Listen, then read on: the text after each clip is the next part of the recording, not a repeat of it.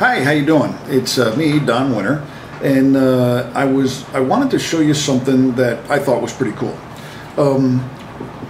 We all know that from back when we were in school in 7th grade or science class, that when you burn gasoline in a car, it creates carbon dioxide, which is a greenhouse gas, and it goes into the atmosphere, and off it goes. When it's in the atmosphere, trees take that carbon dioxide out of the air through the process of photosynthesis, and then release the oxygen back into the air. So what happens to the carbon? The carbon is turned into wood. It just so happens what I have here in my hand is a piece of teak from Panama Teak Forestry, and this particular piece of teak is, you can see, it's about that long, and it's about inch wide, inch thick, and it weighs 5.5 pounds. Now, a piece of teak this big represents exactly the amount of carbon dioxide that is removed from the air, 19 pounds of carbon dioxide. And when you burn 1 gallon of gasoline, you're producing 19 pounds of carbon dioxide into the environment. You go, wait a minute, let me just cover briefly the idea of the weights. You might think, how is it that if I burn 1 gallon of gas in a car, and I know how much a gallon of gas weighs, it doesn't weigh 19 pounds, how come that produces 19 pounds of carbon dioxide in the environment? Well, because in the combustion process, the carbon combines with oxygen, and then it has a higher molecular weight, so it weighs more, and off you go. So that's how it's measured. Then you take that 19 pounds of carbon dioxide back out of the air, and you produce 5.5 pounds of carbon, and then you release the oxygen off into the atmosphere, and off you go. It's a good thing. So that's the weights. You can see the nice colors of the wood. It has the heartwood in it and the sapwood on the outsides. This is the teak grown on the plantations in Panama by Panama Teak Forestry. Panama Teak Forestry currently has about 550 hectares planted with teak. Their holdings are a total of 750 hectares or so. Of that, 550 is planted. And so far they've already planted more than 500,000 trees. So all of those teak trees are out there happily growing, sequestering carbon out of the air, turning it into wood, which is a valuable commodity, and it's also good for the environment, it's good for the atmosphere, and it's a profitable way to do something nice for the air that we all breathe. There was one more thing that I wanted to add in all of this.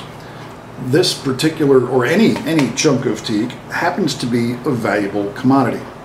This is not free. If you want to buy teak, if you want to make teak furniture is some of the most highly expensive. It's used for outdoor furniture. Teak is used for decking materials, for flooring materials. It's used for boats and marine applications. It's a tropical hardwood. It's very good for outdoor use. It's like the best wood for doing stuff outdoors. So what's the point on all of this? What's the point on all of this environmental stuff? Okay, so trees take oxygen. Trees take carbon dioxide out of the air, turn it into wood and release the oxygen. Okay, we all know that. But here's the point. You can make money doing this, growing teak. It's a part of the business that allows you to do something which is good for the environment.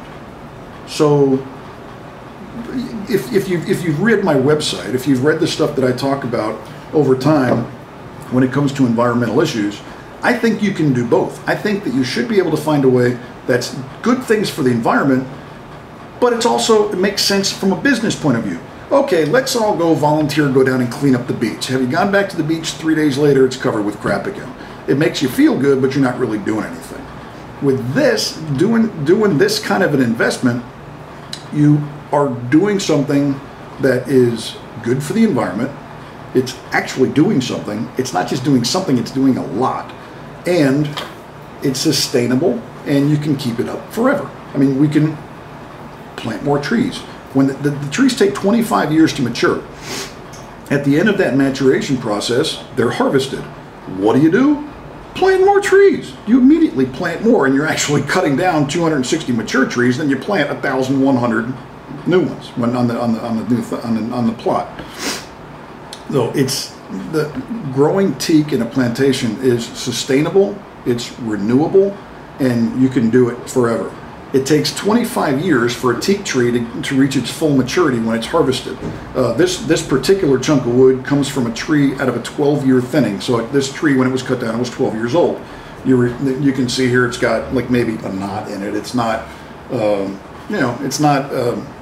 This tree was selected for removal because it was not the best of the lot.